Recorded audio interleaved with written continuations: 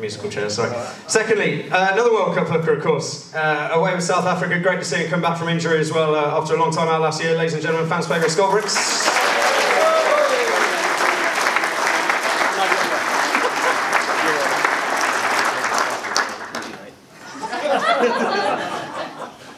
No, that wasn't on purpose, honestly. It was fairly apt. Anyway, and lastly, ladies and gentlemen, of course, he's been a tremendous service to this club, both on and off the field, and we have a bit of a chat with him this evening to maybe the last chance some of you will get to say goodbye to him. But ladies and gentlemen, just off down the road, he's not going too far. He leaves the defence in incredible stature. Ladies and gentlemen, Paul Gustard.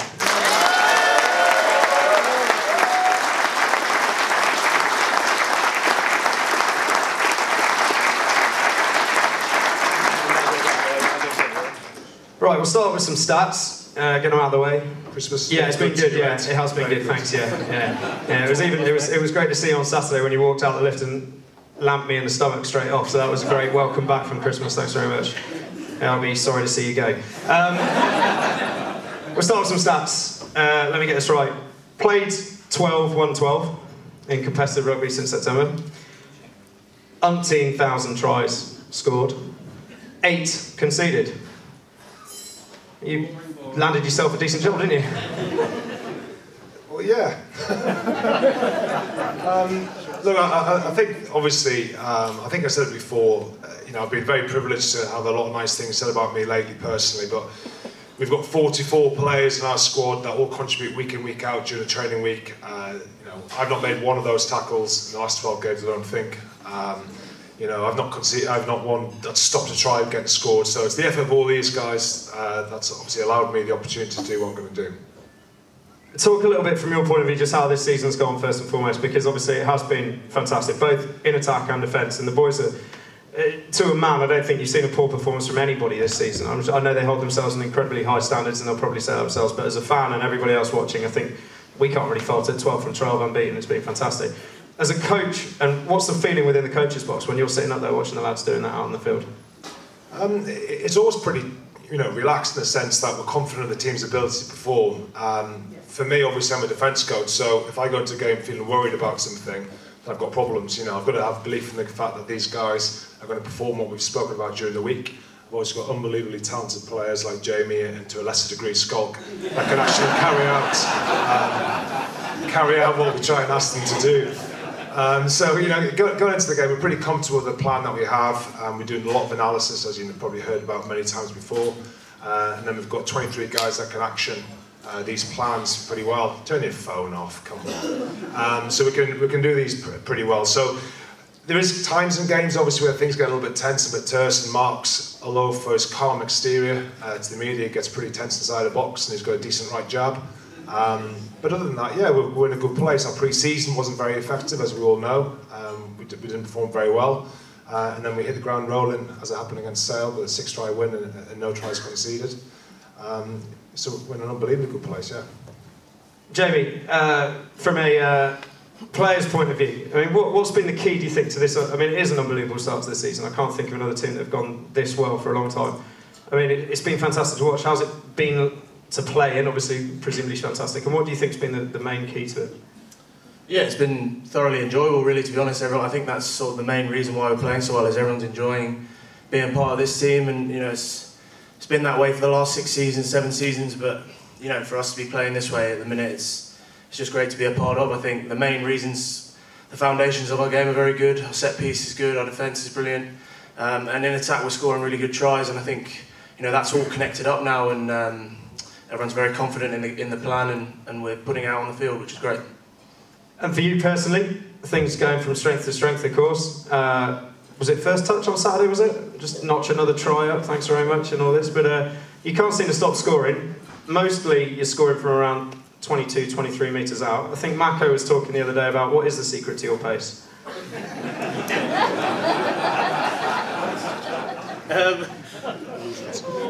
Yeah, it's an optical illusion. I don't really know. I'm sort of panicked when I get the ball, so I'm just trying to... That's fair enough. But the competitive nature with Schalk still ongoing, but there's no... is it through Schalk's choice that there's no chocolate bar bets this year, mainly because he's so far down? You scored, haven't you? Yeah, Schalk scored. I only scored 2. Oh, was it? Oh, yeah. Sorry. You're right. Only 2. Optical illusion. It's more to come. Yeah, absolutely. Yeah, it's just because you score them so quickly. That's it. Schalk, great to see this man going well. You've nurtured him for a few years now, and obviously now you've sort of, both pushing each other very hard on the field. But talk about how far Jamie's come in the last sort of year or so. Embarrassing for a minute. I'm actually hating this. To see this guy playing this well. For me, it's just great seeing Jamie perform. It's not only just for this season, but last season he's been fantastic. My dream for him, and that's why I've taken a bet about 5 years ago that he will play in this World Cup, and he did play in this World Cup. For me, it was sad not seeing him performing that I know he can. So I think he could have added a lot to the group, not only just from his experience and his set piece oriented, but around the park as well. So from a World Cup, that was sad. Good in a way, him being part, bad in a way, not playing enough. But then seeing him going from strength to strength from last season to this season, it is almost like a dad looking at his child. Now being proud of this guy, and now I'm his little dog every weekend by the sound of things. But honestly, for me, it's great to see. You previously asked why we're so successful this season compared to last season and the season before that. I think these guys coming through now, they've had, I think, 150 games or close to it. We've got a lot of the guys being together for 6 years now. There isn't the younger guys. The younger guys are learning from, like Maris, learning from him, learning from Cocky. And we a very experienced group that not only play very talented, but likes to be in each other's company. And if you've got that with experience, I think you've got a very dangerous group of players together. Talk to me about spending time in each other's company, because obviously you've been at the club, what, 6 years now, so I think, Kevin, you've always been a pretty strong personality, always a big smile on your face. I'm sure everyone can attest to here, both on and off the field. And a lot of that first sort of culture was built by, I know Brendan always used to say, didn't he, Guzzy, you never have a bad day, do you, at this club? It's always, every day's a great day. But what's the youth coming through? What's it like to have them within the group now in terms of their sort of attitude and their, good culture around a good environment to be in? Are they key to that now? And can you take a little bit of a backward step and chill out a bit? Ed, to be honest, we've never seen it as academy or seniors. From the word go, everyone is the same level. And I think if we've got that in an organisation where I don't have to tell or try to be the Mako guy, I'm just who I am, and I embrace Jamie for who he is. And everybody's on the same level. I think you can go quite a far way. And then the only way you can lead is by example. And if you do that from a training point of view, it happens on the pitch. And that's what you've got. We've got I think a group of 40, and it starts actually with the coaches that they work incredibly hard. They're always prepared. They always prepare us for the weekends. And if we've got from the top down guys that's working hard, it's one big thing that makes this team very successful. It's the work ethic we've got from top to bottom, from the guy that analyses our games every week into the guy that washes our kits. And each guy is just as important, and that makes a big difference to, I think, Saracens. And of course, you guys, it's great having the support we've got. And seeing this weekend 10,000 people was amazing on a day like on Saturday, where it was pretty bad weather. Let's talk about a couple of, we'll sort of work our way back up the route, so don't worry, Guzzy, they will get a chance to embarrass you soon. But let's talk about a couple of new additions to the Saracens family coming in. Firstly, I'm sure most of you obviously heard the news this afternoon. Of course, Schalk will be joining us from the start of next season, which we're all obviously delighted about. Schalk, he's the man that you know very well indeed from obviously time in South Africa and of course Western Province and the Stormers. What will he bring to the group, and what's he like as a guy? I'm quite happy, laid back. This guy is 10 times what I am. He's the most chilled out guy you'll ever meet face to face. On the pitch, he's an animal, really. You'll see him switch. He likes a beer, I can tell you that, after the games. But from my point of view, it's quite amazing what the club achieved with this, with Guzzy, Mark, and the whole coaching squad. Is you have to fight off the European clubs. You have to fight the Japanese, the yen club, and then South African. To get a guy of that magnitude to our club is pretty special. He is very excited to come. One thing that I think the selling point was what we've got here. We've got a great group of players. We do things differently. We treat people well. In exchange, all we ask players are to work incredibly hard. And it starts from the coaches. And to get a guy like that, you'll see next season, he'll probably join us in June. He's going to give everything to this club. He doesn't pick and choose matches. He just puts his body on the line and enjoys doing it.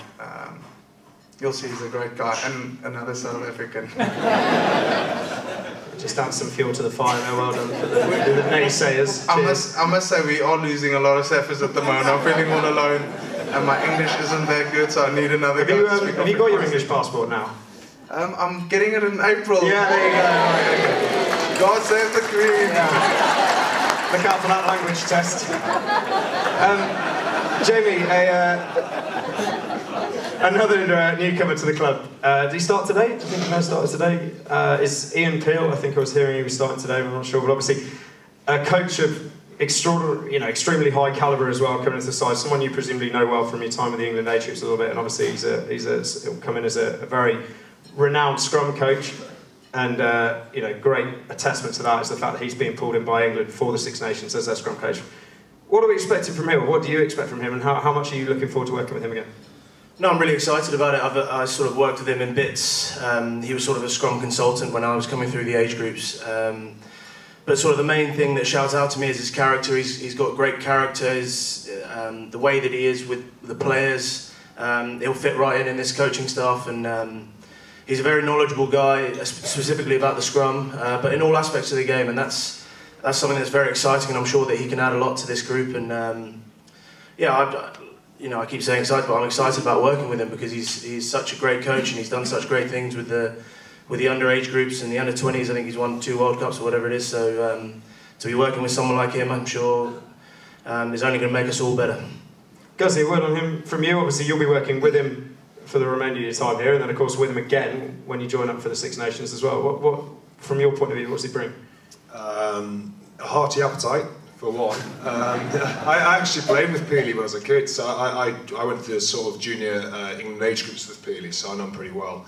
Look, he's a great guy. Obviously, he's going to take charge of the scrums in due course. Obviously, I did the line-outs at the club, so we tried to introduce him to line-outs and our vernacular for line-outs, which can be a little bit tricky, as Schalk can testify from time to time. Only because he never pays any attention whatsoever. Actually, Schalk, you started talking there before about setting example by training. You don't train. Studying for that language test. Mental training is just as important. Where was I? Yeah, so Peely. Yeah, so no, he'll take charge of the line-outs and the scrums. It just takes a little bit of transition. So obviously there's a crossover period with me going and Ian arriving. So he's got now 2-3 weeks to try and get up to speed as fast as possible. And it won't be, fully in task by 3 weeks' time. But the playing group's now so strong, and they've got autonomy over the calling system. They know what they're doing in terms of the scrum. It's just going to be subtle changes that he can introduce and enforce his own personality on the group as well, So he'll do a great job. Good. All right.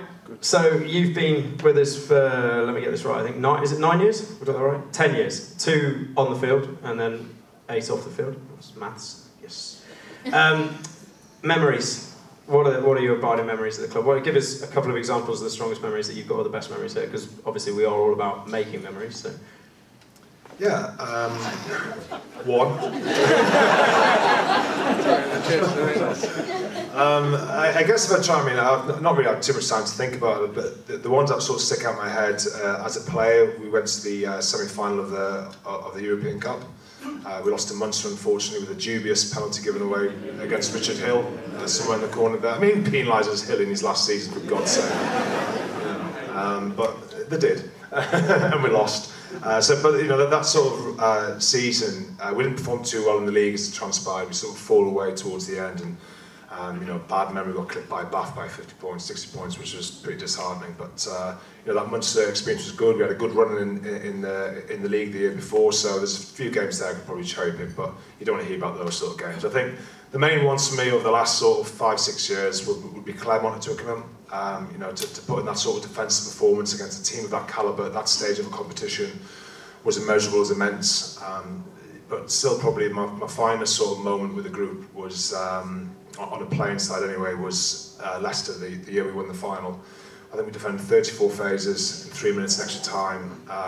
To do that after the amount of effort the boys had put in was incredible. And I think we all sort of took a bit deep breath back then, sort of special group we have.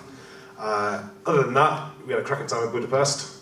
Now that you made it, unlucky. But we've been Budapest, we've been Miami, we've done Cape Town, we've done Verbia, and all those, the opportunity to sit with friends and have a beer and forge relationships that go beyond the rugby pitch is probably the best memory I have. Jamie, memories of Guzzy, good and bad maybe? He brought Wolves into a meeting, which I'm pretty... Yeah, I remember that, that was awesome. Moritz Both was out there with his Ugg boots on for ages trying to get him to eat them. I remember seeing them, they were incredible. You're stupid. Yeah, most stupid, yeah. No, I think the sort of... The overall memory will be the infamous team meetings and how much abuse he's given George Cruz over the years. I'm a big fan of that, so... Fingers crossed that'll continue with England. Yeah, that hopefully will continue, yeah. Look, there are so many memories, I think, we perform the way we do, specifically defensively, off the back of the amount of hard work that Guzzy's put in, and, we put in some amazing defensive performances, and a lot of that's down to Guzzy, so we're forever grateful for that. Sculler, talk to us about that last 10 or so minutes at Twickenham. Were the players sort of thinking, in that final in 2000, were the players sort of thinking there, God, he'll never forgive us now if we give this up, will he? Did you hear Guzzy in the back of your voice, or back of your head rather? Or was it just that intensity that Guzzy brought to the training field that saw us through on that day? I was actually just thinking, blow the final whistle, please. I'm stuffed. I'm so tired, I just want to have a beer and relax. For me, just on a different point, on Guzzy, you'll never find a guy that puts so much time and effort and brings a vibe to a squad like Guzzy. He's going to be a massive loss for me personally, and I think for our squad, not only just as a coach but as a friend. Guzzy, thank you. Was awesome, and looking forward to seeing you perform, unfortunately against South Africa, for England, and thanks mate, it's been truly.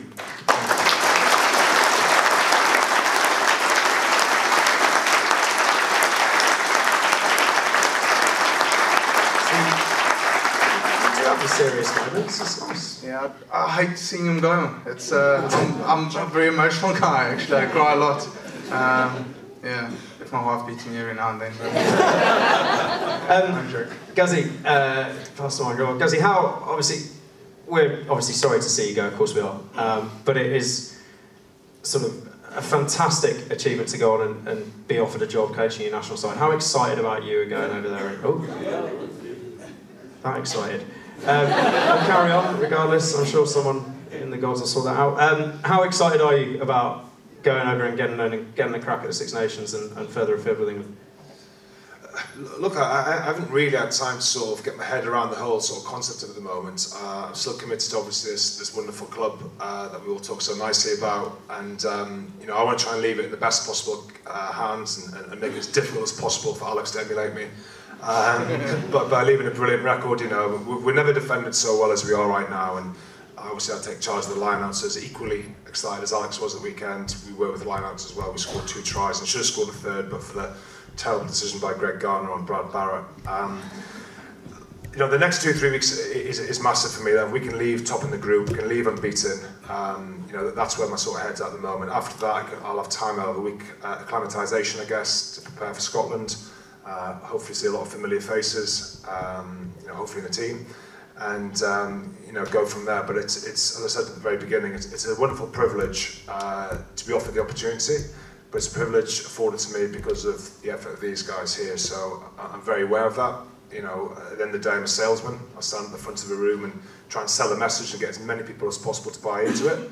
And for the large part, over 8 years of coaching now, or 7 years doing the defence and line-outs and so on, it's kind of worked, you know. So we like to do it with a bit of a smile on our face. We like to have fun, and that's kind of Saracens' way, you know. We're a good set of blokes that enjoy each other's company, firmly believe that we're doing something and treating people the right way, importantly.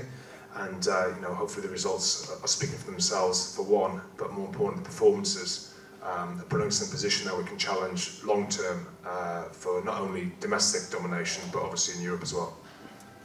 We'll wrap it up very shortly, because I know obviously you've got to probably get out and start your analysis, because you're never going to start working on it until the minute that you leave. But is there anything you'd like to say to everybody in the room? Obviously 10 years at the club, and you move on with our, you know, with our best wishes. Is there anything you'd like to say to any of these guys?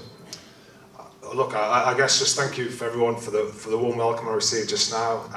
Obviously I've not seen everybody before, but I've seen quite a few of you guys around, and you know, the well wishes, the pats on the back, and the support for the team is massive. You can't ever overestimate the amount of impact you can have by turning up to a game, supporting like you did at the weekend.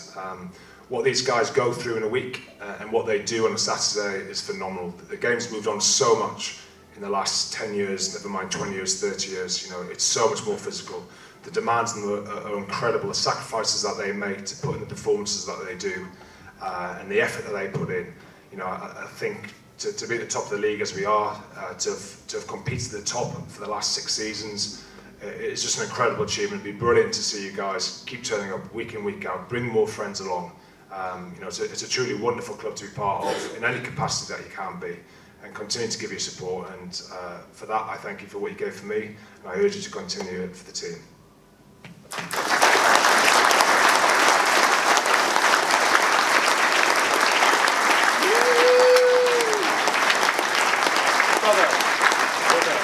Ladies and gentlemen, I think that's certainly a good note to end it on, and I know you're all here and you drove to wish Guzzy well, but of course support the Storm as well, so do get behind the boys out there tonight. Of course unbeaten as well, defending their own title from last year as well, so get behind them, hope they can do a job on Bath.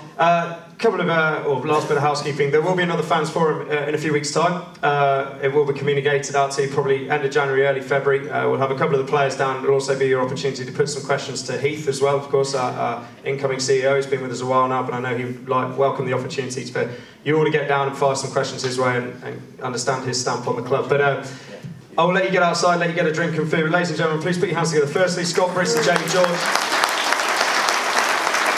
And ladies and gentlemen, so a huge round of applause as we wish him well. Defence coach supreme, Paul Gustard.